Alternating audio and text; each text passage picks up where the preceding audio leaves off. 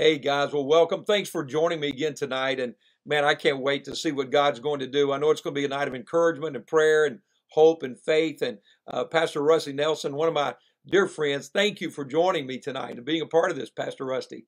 Hey, it is an honor. Anytime I can hang with you, I don't care if we're not sitting in the same room, but if I can just hang with you, that is the joy of life. Hey, you're very kind, and that's mutual. I love it. I love for us to be together. You know, man, we go back and quite a while. I was thinking about you guys with Karen Wheaton when you sang with Karen Wheaton. One of the first groups we ever had come in the storefront, little facility we had to start Calvary to plant the church. And of course, you were just a kid, just a baby, and Like hair back then. yeah, you did. I remember that. And then I remember when your dad first started the church there at Double Springs, and they were meeting. And I don't know, and I still don't know who got us together. I think we were both church planters back in the day when it wasn't titled yet. And I actually went out, Rusty, and preached for your dad in that temporary, like motorhome modular. It was a double wide. It was, yeah, excuse me, a double wide, and and went and actually spoke for your dad there.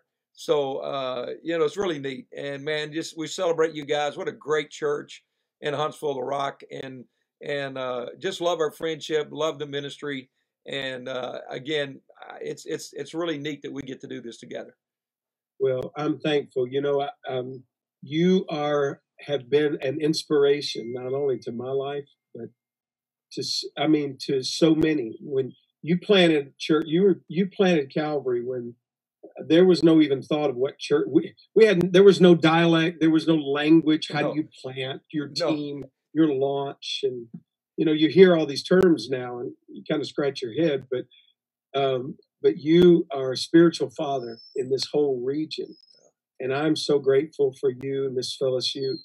You thank you for paving a way, because I really feel we were able to step in at a season here in Huntsville, not because nothing had ever been done, but because men of God like you had paved a way. And I feel like we're beneficiaries of fights we never fought. Well, we fought a few, but yeah. not the ones you fought. Well, Paved there are going to be some of those things because we've got an adversary, Satan, and he doesn't want the church to go. But man, he can't stop it, and God's using you guys greatly. Pastor Rusty, we were talking a moment ago, and the whole purpose for these evenings, you are doing this in the morning, and then your guys doing worship in the evenings. We're just trying to encourage people. We're just saying, hey, let's get some good news out there. Let's put some hope and some life and some faith, not just wishing and dreaming, but the reality of God's word, that his word is true, and that God is God and he's faithful, and that God is going to do what he said even in these days and times. So that's what we're hearing, that's what we're doing, and that's what we're here about tonight. I've been following a theme most of the evenings. We talked about it. Our dear friend Pastor Tommy Barnett was with me last night, Oh and my. I just kind of let him do what he wanted to do. He's the legend, Yes. and it was wonderful. He was Tommy Barnett, as only Tommy Barnett can be. So, but I've been having this theme using these two little words that I love in Scripture, that God interjects in a hopeless moment that changes everything. And maybe tonight, Pastor Rusty, as you and I are here, we have so many, there are hundreds and hundreds of people joining us, maybe into the thousands. That maybe you had a rough day, maybe someone in your family had a positive test for the coronavirus. By the way, let me help you with that. We've just had, we're having a hard time keeping up with it. I can't tell you the number of people that we're aware of who've been tested and they're negative. They were around it. Somebody tested positive at their work in many situations. I'm going to tell you, healthcare providers, co-workers, family members, people living in the home with them, and they're all negative reports, negative reports. I'm just so thankful how God is just answering prayer. But maybe today, hadn't been a good day for you. Maybe someone close to you got a positive report. Maybe you were exposed to something. I don't know how you're feeling. I don't know what your job situation is, but we're here tonight to remind you that God can always have the last word, and he will. And that's what "but God" means. It's that, again, that two word place, that interjection where heaven meets earth, and God says, Pastor Rusty, I know it's tough, and I know it doesn't look good, but God isn't finished. And there's a verse that caught my attention in Philippians 2:27. Paul was very concerned about one of those in his ministry team, and he says this: indeed, he was ill and almost died. So a very dangerous situation. Indeed, he was ill and almost died, but God. I love that. Right in the midst. It's so appropriate for where we are. He was dying, but God had mercy on him, and he spared him. So, Pastor Rusty, that's what we want to say tonight. I know you've had a lot of but God moments in your life, in personally with the church, and we've seen those moments where reality is it looks bad. Reality is things are tough. As men and women of faith, we're not denying the reality of the coronavirus, its effects, economically, physically, emotionally, but we're saying there's a but God moment for every one of us, and that's kind of what we're doing here tonight. You've seen those before. Well, I love it that all those moments that God loves to flip the script. That's right. He's the ultimate wrestler. Yeah. Whenever Jacob wrestled with him, God flipped his name.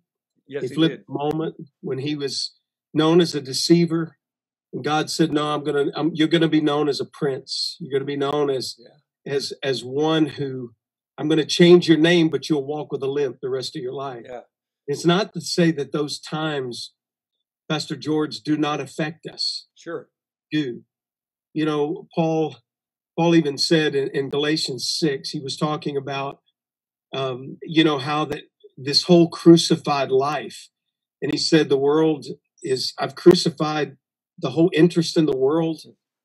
I've crucified that interest, and I've realized the world's not interested in me anymore. Yeah. The more he turned into that, but what it cost him to get to that point. Mm-hmm. Mm-hmm. And those moments when you feel like, God, what are you going to do in this? I think about Habakkuk, and God's really had me digging in Habakkuk 1, 2, and 3. Probably about 3 weeks ago, right at the very onset of this, I started going through that little book, that little prophetic book, and was probably, he wrote it around 3 years before the Babylonian captivity began. Right. And he had all these questions. God, why are you not listening to us? Do you not see the injustice? Do you not see what's going on? And then he realizes God's going to use Babylon to bring Judah to her knees. And so why would you use a pagan nation? Why are you doing this? And then the Lord, that's when we all I love the passage that says, write the vision down. Yes. That others may read it and run with it. And, but before you get to that, he said, I've got to get up on the watchtower. I've got to see what God is saying to me. There you go. I've got to see this but God moment. Yeah. I see all of the turmoil that's going on, but I've got to see what he's saying to me. And when the Lord told him, I want you to write this vision down, I began asking that, what was the vision you wanted him to see? Yeah. He said, write it down. And then you realize, he says at the end of chapter 2, the Lord is in his holy temple. Let all the earth be silent. And he gets a glimpse of God himself. Yeah. And starts penning one of the most beautiful psalms. But here's the nugget in that God really spoke to me about. And he said, I see God moving. Yes. And in front of him, there's pestilence. Right. Behind him is a plague. But God is in the middle of it. Yeah. And I couldn't see God until I got up on the watchtower of prayer. Mm-hmm. And I had an encounter with the Holy One. Yes. And I realized all the injustices, even the discipline of what was coming to Judah. Mm-hmm. He said, but I see God moving. Yes. And he's in the middle of all of this. And I believe, Brother George, that, there's a plague behind him. There's pestilence in front of him. Yeah. God is in the middle of this moving. Yes. And calling us. Yes, he is. And Rusty, that's Pastor Rusty, that's so important that we understand that we can become so focused on what's wrong, all the negative information. Every day we're tracking. That's why I shared a moment ago all the people that have been tested negative. And there's nothing wrong. But every day, this is the number that's positive. These are the numbers that have passed away. This is, and it's just there, and it's growing, and it's everywhere. It's all around us. And if we're not careful, we allow ourselves to say, there's nothing I can do. There's, I'm just going to sit here and wait. But the truth of the matter is, God's still in control, and He's faithful. And in those moments, when it's all around us like this, we can see that but God moment, and they're happening.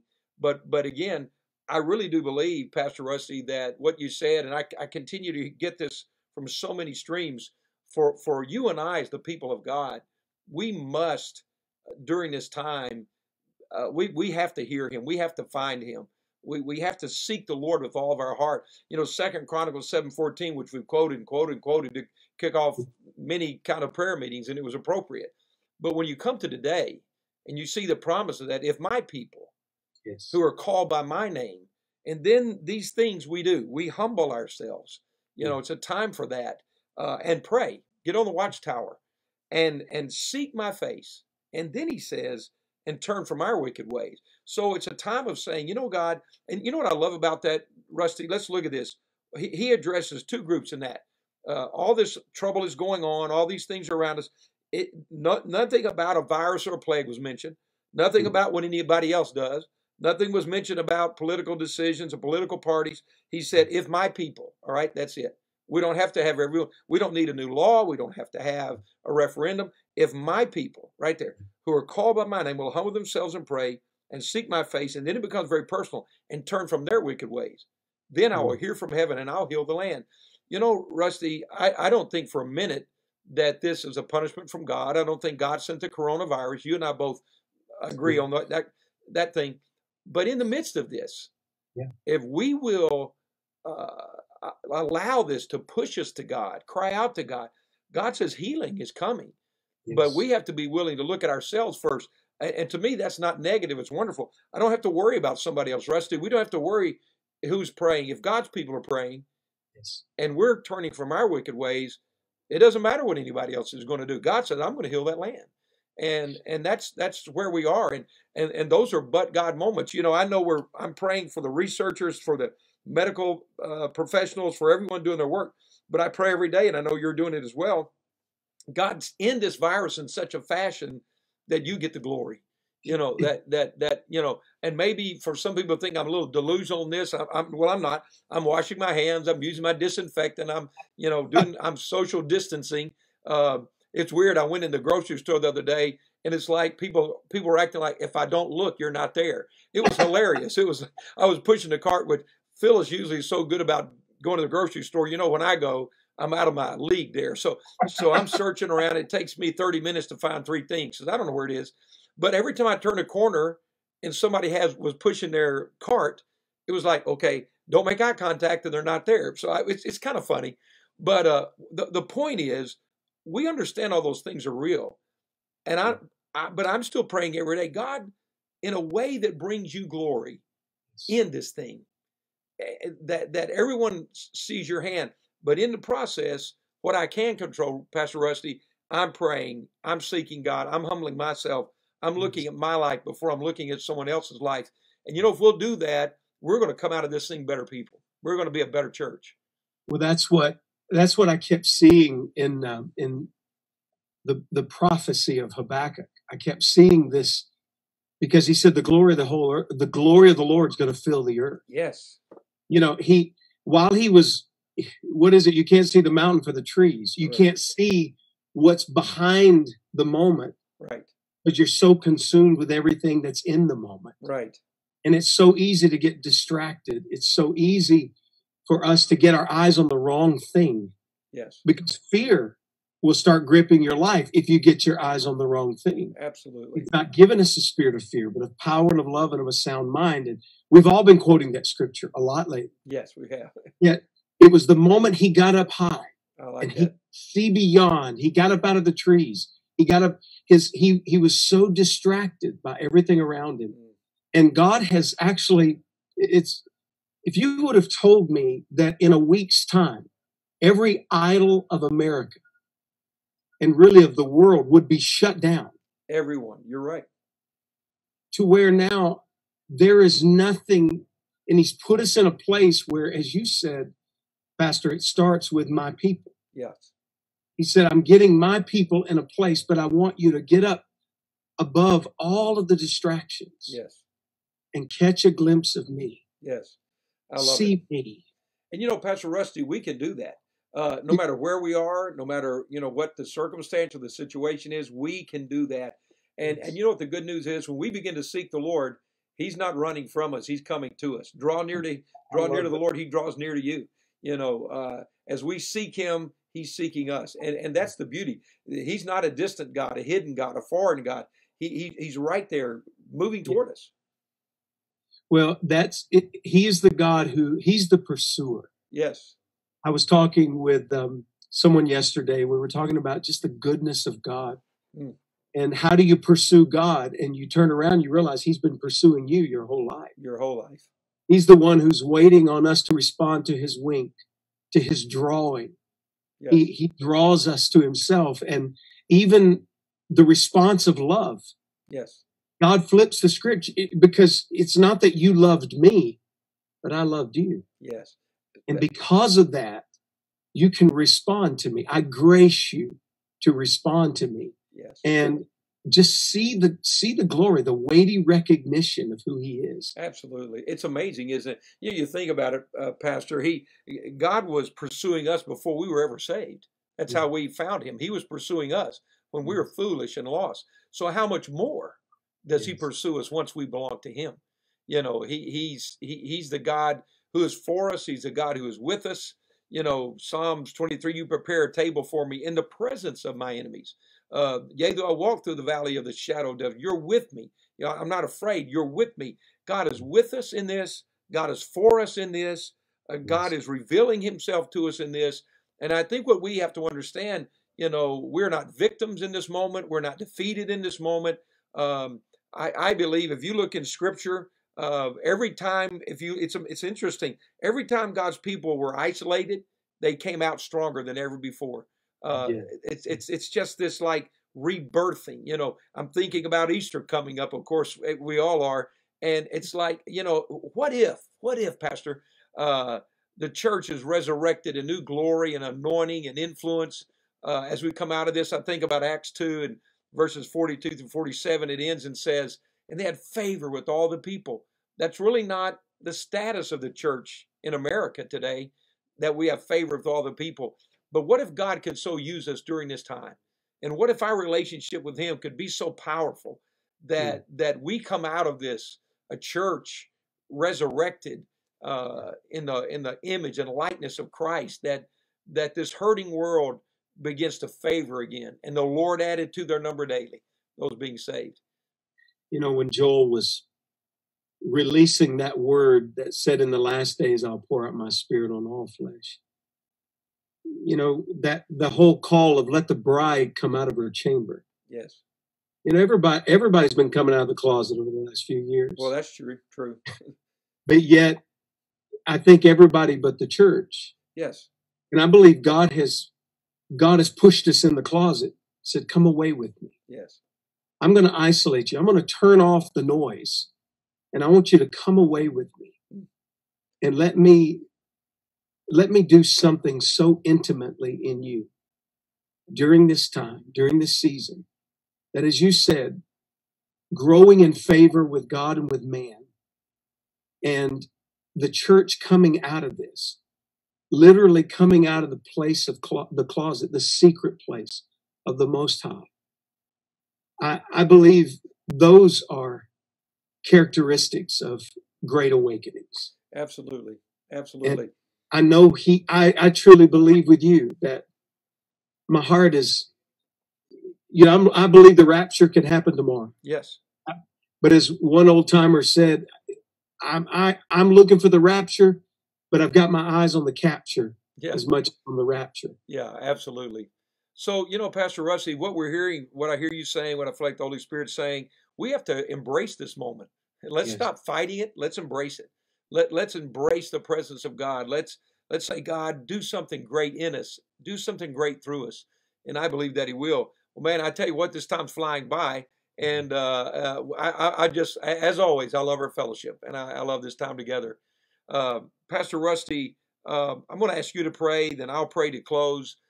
However the Lord may lead you tonight, we're praying for encouragement and hope and healing and provision, just whatever you sense direction. Then I want to close this out with prayer. Would you do that? Just pray for those that are with us. I would be honored. Father, thank you so very Yes, much. God. Yes, God. That you've given us the technology that, Lord, even though we can tend to feel isolated at times, yet it's as if you have said to us, but I always told you, you're not alone. I will never leave you nor forsake you. Yes, yes, God. God, you gave the ability for us to connect around the world with this moment, to God, to be able to stand in solidarity and prayer. Yes. I thank you for Pastor George. I thank you for Calvary. I thank you, Lord God, for a ministry that has, Lord, so many seed in the ground and the harvest that has come through the years. But I believe the greatest days are yet ahead. Yes, God. Lord, I pray that we as your church, Lord, thank you in these moments that it's not about a name tag over a doorpost. It is about your kingdom. Yes. It is about your men and women, your family that you called to yourself.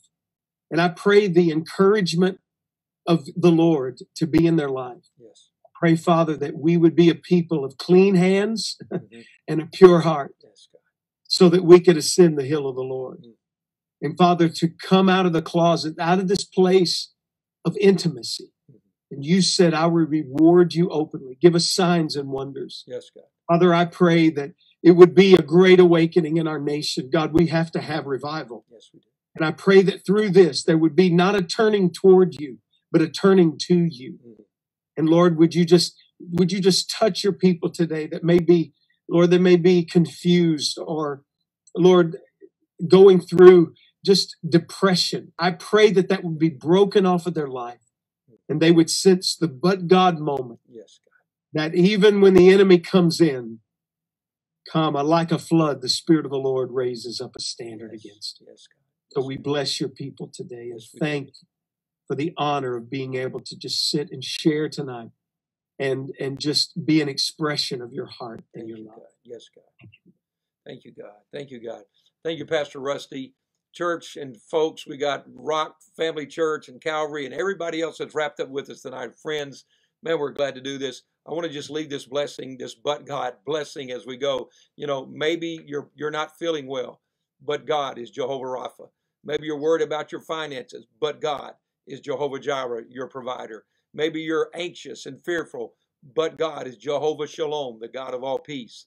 But you're looking at an intimidating army coming against you, but God is Jehovah Nissi, waving the banner of victory over you. In Jesus' name, we declare that Psalm 91 is true over you, over your family, as we are dwelling, living, abiding under the shadow of his wing, as we are under the wing of the shadow of the Most High, the Almighty God. The pestilence is destroyed. The plague is defeated. The favor of God is with you and on you tonight. And Pastor Rusty and I just release that to you and believe that you're going to experience your own but God moment when everything shifts and God gets the glory and the testimony. Pastor Rusty, thank you for joining me tonight. Bless you and Lisa and the Rock Family Church and your family. We love you.